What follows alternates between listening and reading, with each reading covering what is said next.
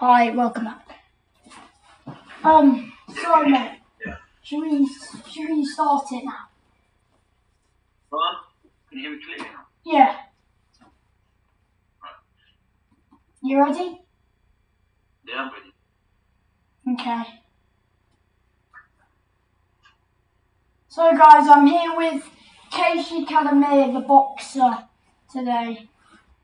So I'll just start by should I just ask you a question? Well, whatever question you want to ask me now, I'm ready to answer it, don't worry. Okay. What has been your hardest fight that you have won? My hardest fight in the pro or in my whole career? Your whole career. The hardest fight I've been in,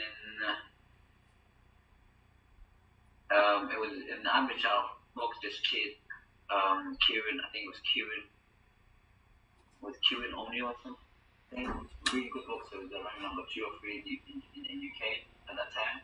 I was at 56 kg, and we did 4 rounds of 2 minutes. What was it? Chris Regional Hotel. It was a fight, man. We were both very young. That was a really tough fight, man. Yeah. What is your diet like on fight week? Fight week, man. To be honest, the way I am, I used to box as an amateur at 59, then I moved down to 56. I've never boxed a super flyweight as an amateur. And the pro, and when I'm like the fight week, like I mean, 1 meal a day. When I get like 3-4 days before the fight, when I get 3 days before my fight, I just nibble on stuff. I have no main meal, and that's it. I just nibble food different days and small stuff, and mainly like salad, fruits. So it's not even a proper fruit. I don't even eat until I make the actual weight on a fight weight. I don't know on the actual weight day, which is like 1 day before the fight. And on the fight day, by a fight day, I put about 2 kilo back on. Yeah. Yeah, because you know it's my body. When I get to 54, I have literally I've got literally no fat. And then from 54 to 52, I'm burning muscles. So that's where the hardest part is. That's where the hardest part is. And that's where I have to start eating less and training more harder to burn that extra 2 kilograms. Yeah.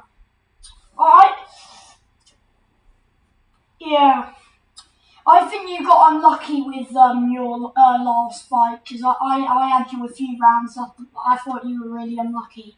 Do you think you'll get the rematch?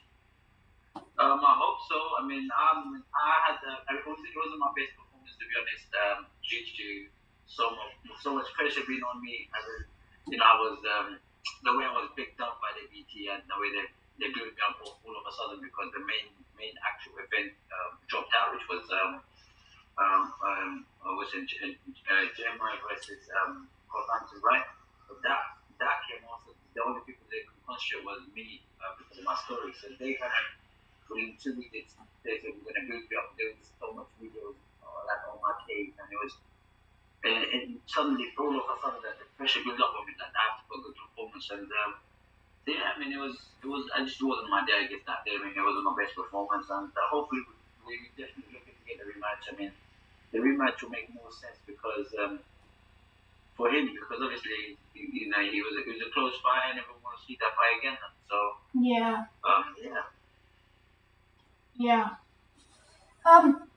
My next question is: do you get nervous before you walk out?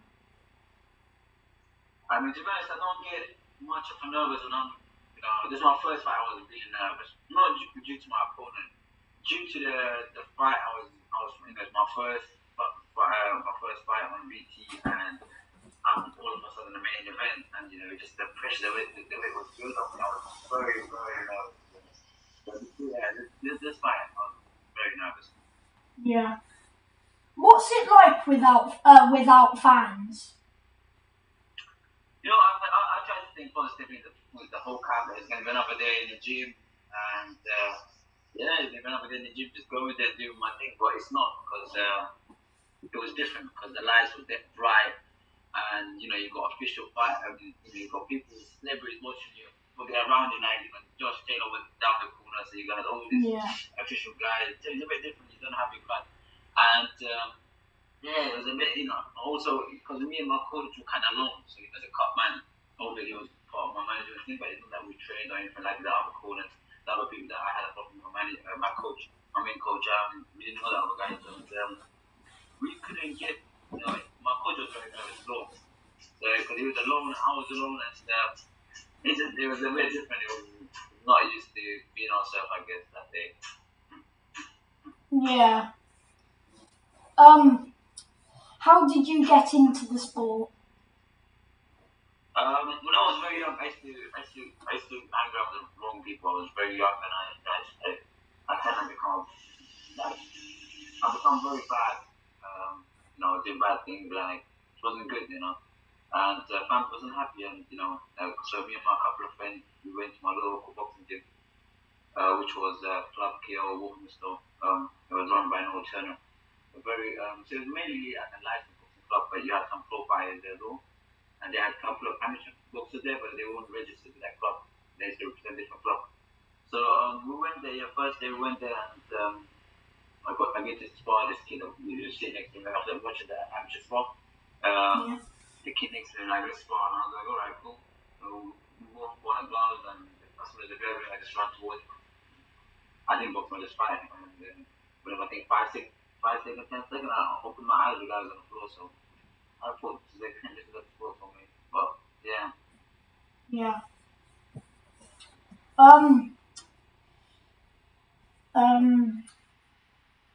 What age did you start boxing? Age 15. Cool. Yeah, I was 15. I was 15 years old. Who was your idol when you were a kid? Well, when I was at the point where I was boxing, it was like Patrick Floyd. But before that, I mean, the only people that I really knew in boxing back then was Muhammad Ali and Mike Tyson. So I didn't know any other boxers. I didn't know any other boxers apart from Muhammad Ali and Mike Tyson until I actually started boxing. So yeah, I mean, when I started boxing, I was mainly excited to watch. I'm mainly known Floyd and Patrick because they were doing it so big in the boxing game. I mean, Floyd was coming out with Christian was one of my favorite rapper at the time. And it was like that. Yeah. They were both top fighters. Yeah, that time, what was this, in 2009, 8? And they beat us and all that. So it was a good year. Who were you cheering for, Floyd Mayweather or Manny Pacquiao? When they were fighting? Yeah. I like both of them. So, I mean, because I always swore all my life them two when I was in my boxing career, when I was in my amateurs. And I was to be honest, I wanted Patrick to win. Because the way, it would have been different. It was like, because he was the underdog as well, and he was like, him winning the fight would have been like, because no one has beaten Floyd Mayweather, so it would have been different in Patrick doing it. But yeah, I mean, so I just, so yeah, it was, I just wanted Patrick to win, to be honest. But I was still happy with Floyd winning. It was like, yeah, but I would have been more happy if Patrick won. Yeah, well, it was a good fight. Yeah. What is your favourite strike in boxing? My favourite strike is, I would say, screw shots. I love screw shots. I get to the very list. I get to the very list when I was in my last fight, but I love screw shots. They're very surprising. Yeah. My favourite's probably an uppercut. Sorry, what would you say? My favourite's probably an uppercut. An uppercut, yeah, uppercut is good. I mean, uppercut is I mean, screw shot is very similar to an uppercut, but it's more from a longer range. Yeah. Uppercut is it's a very nice shot when you're fighting toe to toe on that. Yeah. Are you thinking of fighting in any other weight in the future? I mean, like I said, what I should have done. I mean, I lost that fight a few times. Even during the fight, the way I thought that, I thought if I could have stayed there and fought toe to toe, I think I would have performed better, and I think I would have come over the top as I went on. But because my main style was like fighting toe to toe back in days. But as I returned to pro, I start thinking, because the gloves are smaller, 8 ounces, there's no point getting punished on, because if you want to last longer in the sports and you're gonna have a healthier time in the future, you don't want to get caught with big shots. So try to avoid shots, and that's when I try to become a lot more elusive, and duck and dodge and then hit. But yeah, just for the last fight, we just sit there and trade with him, because I had a better combination whenever I was throwing the shots. After the third round, and I thought if I could stay there and trade with him, I think I would have done much better. But definitely, a rematch is great. Those are the things we're going to be looking a lot more into. Do you have any advice for people who are trying to get into boxing? What, to just do it for fun, for hobby, or they want to take it as a career? I mean, well, just I did it for fitness.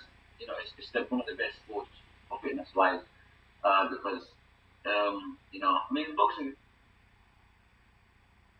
one, it will get you disciplined, it gets you humbled, it gets you fit. If you want to become fitness, you're going to do it for fitness, and but even career wise, it's all up to you. The more harder you work, the higher chance you got to get to the top. I mean, nothing's impossible in boxing. It's all about you having the heart and with the time and work.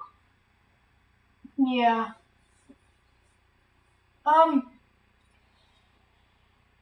If you don't get your rematch with Jazz, who would you fight next if you don't get your rematch? I mean, from the way things are going, obviously, you've got his own personal life thing going on, because I think he's getting married and got some other stuff with his family. So we're looking at, like, for example, if he does give us rematch, he'll probably give us in 5 months time, 6 months time, maybe. We try to get a fight in between it anyway. If not, then obviously get a fight in between it, then fight for someone else. Just build up ourselves back up. I think it just the COVID has put in a year and a half back. We kind of slacked down as well. We ain't been active, and just think have a few four more fights and just see who's got a title, then fight people with a title. To get some girls back on our ways. Yeah. What do you do in your spare time? I just help out family. I mean, we've got a lot of local business. My dad's got a lot of local businesses, so I go and help out my brothers and families, and pass my time around there. But usually other than that, I'm always training. Every day I'm training twice a day. When even if I'm wearing cap, but right now, since my last fight, I've just taken the whole. So now I've been off, so I ain't been to the gym or anything. So Monday, hopefully, we're back to the gym, back to my normal self, and yeah. This isn't a question aimed towards, well, it is, but it's who do you think will win, Billy Joe Saunders or Canelo? I would love Billy Joe Saunders to win, to be honest. I would root for him because he's British, first of all, and he's our guy, so I will always be behind Billy Joe Saunders. But it's going to be a very tough fight. Like Tyson Fury said himself, he ain't been active, and he's fighting one of the best, pound for pound right now, the best, with Canelo. So it's going to be a very, very hard fight for Billy.